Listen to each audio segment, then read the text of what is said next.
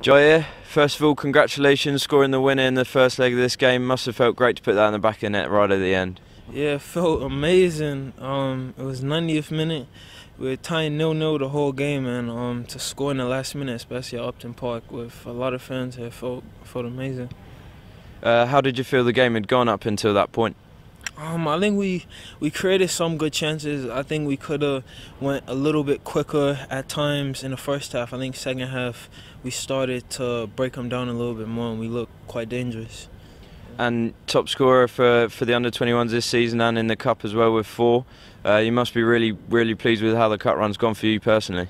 Yeah. Oh man, I don't know. Like, I guess I'm in the right place at the right time. Like, you know, that is a good achievement. But I mean, it's from my teammates, it's from the coaches, everything for us to get this far. You know. And right place, right time, you just said it there. Is that what that goal was out there tonight, a real poacher's one? Yeah, that's what that one was tonight. I mean, I was in a good position. I knew if I stayed in the middle of the box, Josh would clip it in far post, and I knew Reese or Daniil would get it back across. So I stayed in a good position, so yeah. And finally, with the 1-0 win in the bag, are you confident now that you can go up to Hull and finish the job off? Yeah, I mean, I think we can go anywhere and beat anybody. We have such a good team.